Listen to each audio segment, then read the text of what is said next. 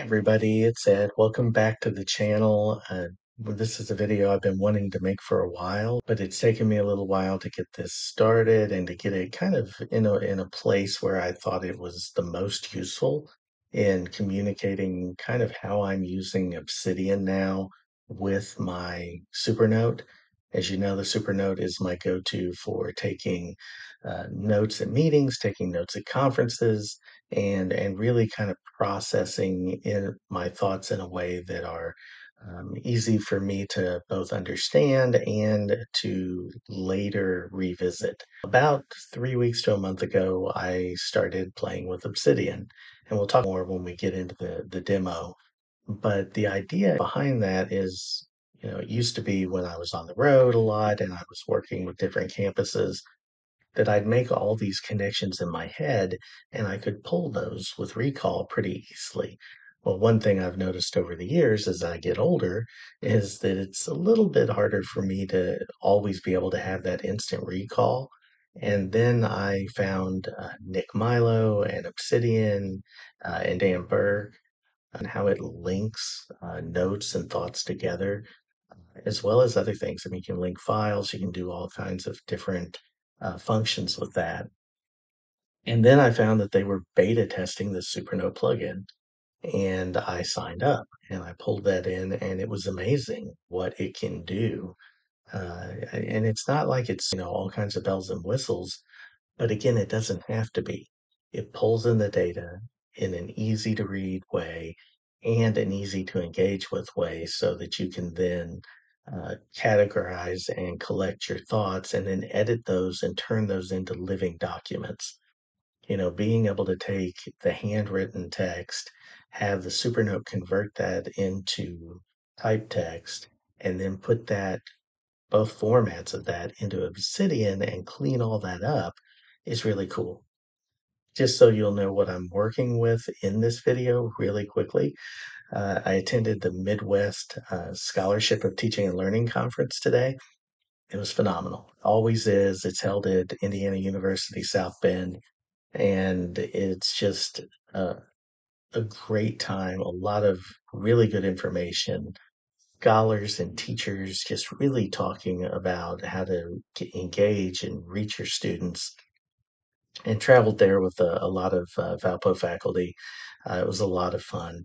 I went last year and I have my Supernote notes from last year and they're already in Obsidian, but I thought what a great way to be able to demo this.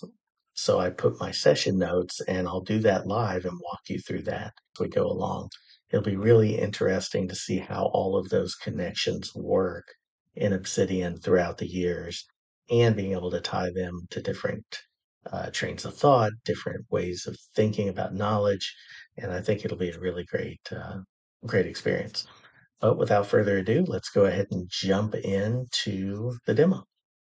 All right, here we are with my Supernote cloud drive and my Windows Explorer tabs open. And I'm going to walk you through how I get my notes into Obsidian. This is something I've been playing around with for about the last 3 to 4 weeks. I mentioned it a while back, and it's really starting to make a difference in the way I think about note taking, connecting things, making things more enjoyable, easier to find. And I just wanted to walk you through the process since I just attended a conference and I need to get those notes now from my Supernote into Obsidian.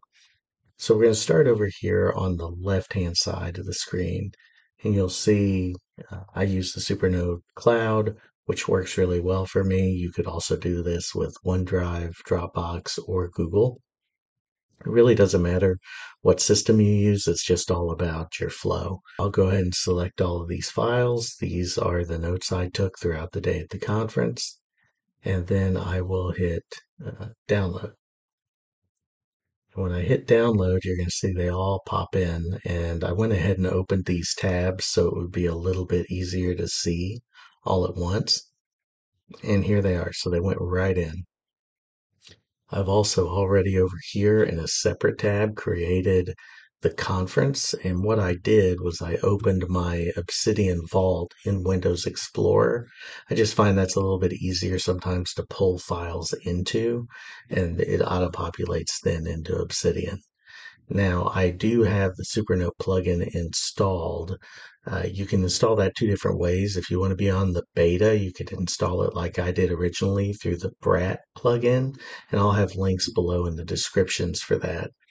But you can also install it as an authorized app now. So Obsidian has it in their regular community plugins. So if you just want the stable release, you can always install it there as well. So now I'll just select all of these and I will drag them over into my 2024 conference folder. Now, when I go into that, you'll see there they are, and I will go ahead and open Obsidian. Now you'll see I pretty much replicate my file structure here in the left-hand side. And when I go to this now, you'll see all of my notes right here along the left. Now, what's really cool about this plugin, and I'm still trying to figure out the best way for me, you'll see my map is filling in quite a bit here. It's getting connected. I'm getting larger nodes. But when you process the nodes, and this is what's really neat. So the first thing you have to do is you have to have a real-time recognition node because that's how it goes ahead and recognizes your nodes. Now, it's not 100% perfect, but it does a decent job. And then in this, and this is a static image, so I can't edit this. It's not a note that I can edit in Obsidian, but these two pieces at the top. So I can copy just the markdown files, so just the text. I can also copy the markdown file and the images, and then that'll give me that information. And I can see all of the original notes, and it separates them out by page. One thing I am experimenting with, and I'll show you how we do this. So if you hit Attach Markdown and Images to Vault, when you do that, you'll notice now all of a sudden I have 3 PNG files, and I have a new Markdown file for that. When I click into the Markdown file, now this is editable, but it also has this source note, which takes me back to that main page. So I'm not 100% sure if I want to eventually, after I edit all of these, I like how it's got page 1. It's got my converted text followed directly by my handwriting. And I can go ahead and tidy all that up, move it all onto one page here at the top, and then just save the images as a drop down. So you can create a new title really easily. So if I go to that note, let's say I want to create an images folder. So I could do title space or hashtag space that creates a title, and then images or image files. Now, when I'm done with that, I click this and it'll hide anything below that. And it's a really useful and functional tool for that. But I'm not sure if I want those when I have that source node. I guess it's kind of nice to have them if I want to keep one, or if I have a blank page and I want to delete it. It can make it a little bit easier to clean things up and tidy them up. Or if I want to know exactly how many pages I had in a very streamlined way. So as I figure that out, I'll let you all know what I kind of land on. I could also just take these images, clean this completely off, and just leave them over here on the left side at the top. You'll see attachments. So if I were to expand that, and it's got work information, so I don't want to do that right now, I could have all of these PNGs and all of these original note files, and that's what's in there now for everything I've converted up till now. It's a pretty easy process. You just make sure A, you do a real-time recognition note, B, you export it into the folder you want it to be in, and then you just come in and interact with the note. And again, it's very simple to give this just a second to load. You'll see this one has 8 pages, which means there were 8 handwritten pages here. And I can choose whether or not I want just the markdown file of the text or the images along with that. And to be honest, it is a lot of fun. To me, this is all about intentionality, the same reason that I set my Supernote up to be very much an intentional device that allows me to take notes, be present in the moment, but still have access if I need it to my Google Calendar, to my Gmail for work. I can still do those things, but that's not the primary reason for the device. Again, same way with this. I'm not super fancy. I'll put a link to Nick Milo, which is linking your thinking, down in my description. He is phenomenal at telling you how to design and how to really make things pop and look really good in Obsidian, but he's also a lot of fun to listen to because he gets it. He understands that it's not so much the tool as how you use the tool. So for him, yes, he has his what he calls his light kit, his linking your thinking kit. It's very well developed. It's a really cool way to think through this. But he also encourages you to think on your own, like, how am I going to process this information? One last thing on this really quickly. When I go back to the map now, you'll see the map will change a little bit. You'll see things are moving around a little. And again, I'm not going to go through because this is my work notes, but you're starting to see more things fill in as I add more and more notes, attachments, different things like that. There are ways to clean this up. So you can do existing files, you can do tags, which I haven't started using yet, but it gives you a lot of control here. And I will see you here in just a minute. All right, everybody, welcome back. Thank you again so much for going through this with me. Hopefully, you found it useful. Like I said during the demo and even in the introduction, if you have the ability to go to a local or even national uh, Scholarship of Teaching and Learning Conference, I would highly recommend it, especially if you're in the academic field. Uh, there are research conferences which are wonderful as well, but this really kind of takes it and brings it into that classroom level and gets you thinking about, how do we actually communicate things we want to do with our students?